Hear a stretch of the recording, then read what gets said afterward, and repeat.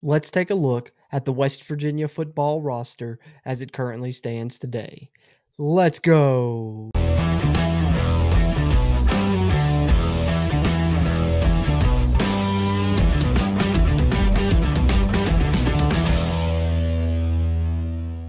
What's going on, Mountaineer Nation? Jordan Cruz back here with the Country Roads webcast. And before getting into this video, I just want to give you guys a quick reminder. If you would, do us a favor, hit that thumbs up button, give us a like on this video. It'll really help its performance, which in turn helps future videos performances here on the channel as well. And if you're a West Virginia fan, be sure and hit that subscribe button. It helps us and it helps you, as it helps get more of this Mountaineer sports content out to Mountaineer Nation. Having said that, let's get into it. All right, so now that the spring semester has started at West Virginia and we're seeing some of these recruits enroll, whether it be the early enrollees, the freshmen that are enrolling early for West Virginia, or some of the transfers that are already on campus for the Mountaineers, I wanted to go ahead and start updating the West Virginia football roster, which I'm going to continue to do throughout the offseason. That's why you see in the title of this video, it'll say 118, as this is going to be the West Virginia roster as it currently stands on January 18th. But I want to preface this with a couple things. I'm not including walk-ons on this roster, nor am I including any players until they've officially enrolled at West Virginia. So though some players may be on the way, you may not see their names on this list just yet, just because they have not been officially enrolled at West Virginia and announced by the university. Once that happens and they show up on the official roster, I'll do an update and add them here moving forward. So as it stands on January 18th, let's take a look at the West Virginia roster as we get ready to approach spring football here with the spring semester now underway at West Virginia University. All right, so one of the main reasons that I decided to do this year and run this up all the way up until the start of the season for West Virginia is I always hear a lot of people throughout the offseason, in the preseason leading up to the season, talking about they don't really know who's on the team this year. And for me, it's just something that I always like to keep up with personally, is the roster, depth chart, things like that. And so this being something that I like to keep up with anyway, I figured why not share it with you guys. Maybe some of you all will enjoy it. And if you can get some enjoyment out of it and maybe learn a little bit more about West Virginia's roster along the way, I think it's the better for Mountaineer Nation all around in the long run. Looking at the quarterback position, this likely won't change as long as I do these roster updates. These will likely be the three scholarship quarterbacks that West Virginia has on the roster. There are some other bodies there that came on as preferred walk-ons, some this season, some last season, that still remain. But the three scholarship quarterbacks you see for West Virginia: Garrett Green, the junior; Nico Marchiol, the redshirt freshman; and Sean Boyle, the true freshman, who of course is already on campus, or he wouldn't be here on the list. Running back, Tony Mathis, the redshirt junior; Justin Johnson, also a junior. They both return, as does Jalen Anderson, the redshirt sophomore, and the now true sophomore CJ Donaldson. And then true freshman Jaheim White, who, if you've been following along here on the Country Roads webcast, is one of my favorite recruits from this class for West Virginia, also is enrolled early and is already on campus. Also, some of these positions where these guys maybe moved around, just kind of tried to guess on which position exactly to put them in for the time being. Some of them, just due to numbers that West Virginia has at the time, had to put here. Starting here at the X wide receiver position, you got Jeremiah Aaron, a junior. I think Jeremiah Aaron may play the inside for West Virginia once some other players get here on campus that could factor in. At the outside wide receiver position, specifically thinking of Devin Carter, the transfer from NC State. That should be involved here shortly for West Virginia, and when he does, I will provide another roster update here moving forward. But for now, at the X wide receiver position, I have Jeremiah Aaron, and then I have Preston Fox, the redshirt sophomore, there behind him. At the Y inside receiver position right now, I only have Grayson Malashevich, the redshirt junior, and then the other inside wide receiver position, the H, Jashawn Polk, the transfer from Kent State, who will be a redshirt senior. And then the other outside wide receiver position, you have Cortez Braham, the senior, and Jarrell Williams, the now redshirt freshman. Tight end for the Mountaineers, Cole Taylor, the senior transfer from LSU. Traylon Davis, the redshirt sophomore; Victor Wickstrom, also a redshirt sophomore; redshirt freshman Will Dixon; and then another true freshman that's enrolled early, TJ Johnson, the son of former Mountaineer running back and wide receiver Torrey Johnson, a legacy player there.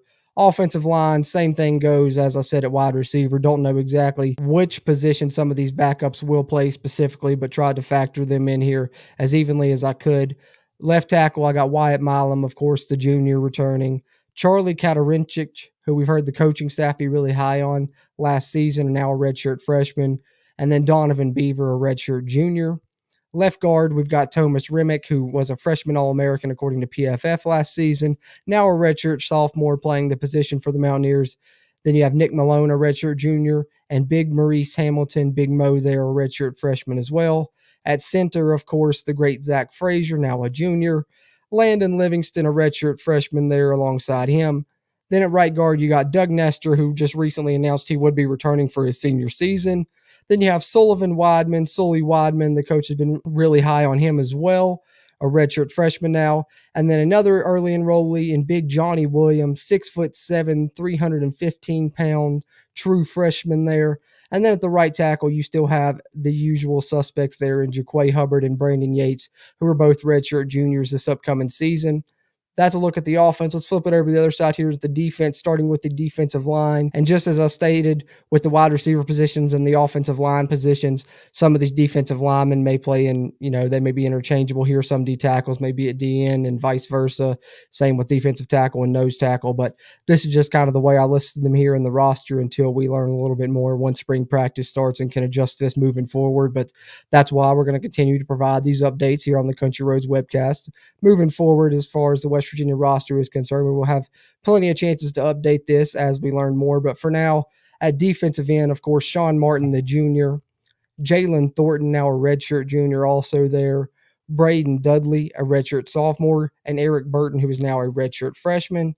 At defensive tackle, Eddie V, Edward Vesterinen there, a junior. Devon Hawkins, the transfer from Tennessee State, going to be a senior for the Mountaineers there. Asani Redwood, now going to be a redshirt sophomore. A lot of people are really excited about him, as well as Zakai Lawton, the former Cincinnati transfer, going to be a redshirt sophomore there as well.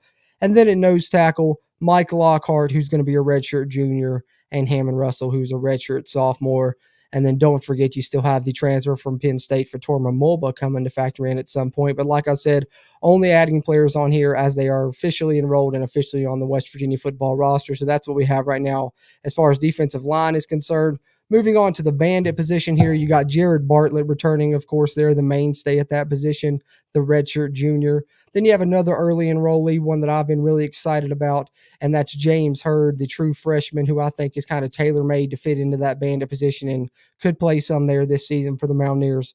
And then I put Taurus Simmons, the redshirt sophomore, who had previously entered the transfer portal but decided to return to West Virginia. I've got him listed there at bandit as well. Moving on to West Virginia's linebacking core here, starting with the wheel linebacker spot.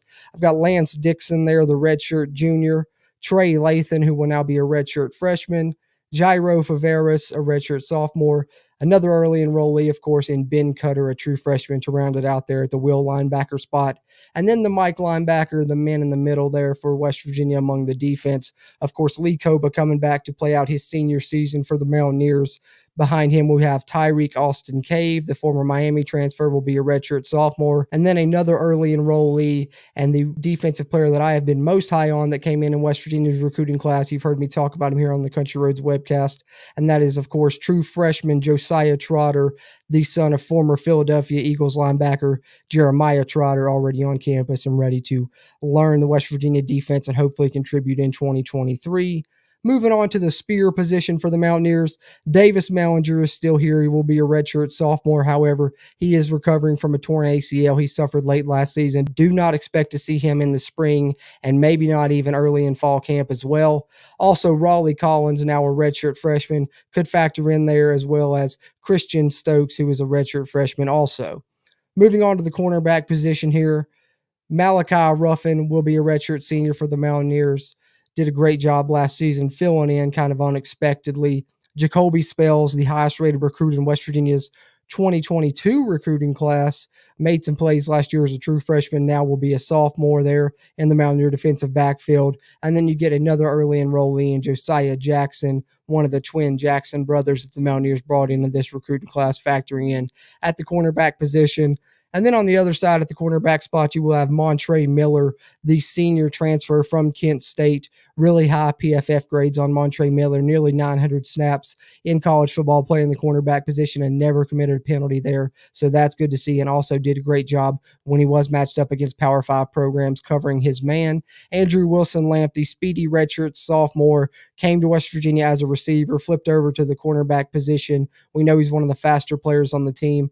Late last season, we finally saw him get some action, and he looked pretty good. I think I like his potential there. And then you get Jalen Shelton, the JUCO transfer really have yet to see. He'll be a redshirt junior for the Mountaineers this season, rounding it out as far as the cornerbacks are concerned currently on this January 18th roster update for West Virginia. Move on to the safeties, and these names you pretty much know. Free safety, Aubrey Burks, standout for West Virginia last season. I think he'll be a junior this upcoming season. He was actually the highest graded safety in the Big 12, according to PFF.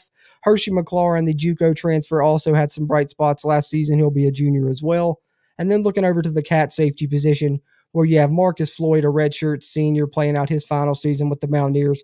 Right now, you also have Caleb Coleman there, a redshirt sophomore. And then the two specialist positions, kicker, you have Michael Hayes, the Georgia State transfer, already on campus. He's a redshirt senior playing out his final season with WVU as well. He will likely be West Virginia's kickoff specialist and will compete to be the field goal kicker as well. And the player he'll be competing with, of course, will be Danny King, who is currently a redshirt sophomore for the Mountaineers, who has been talked about having a strong leg.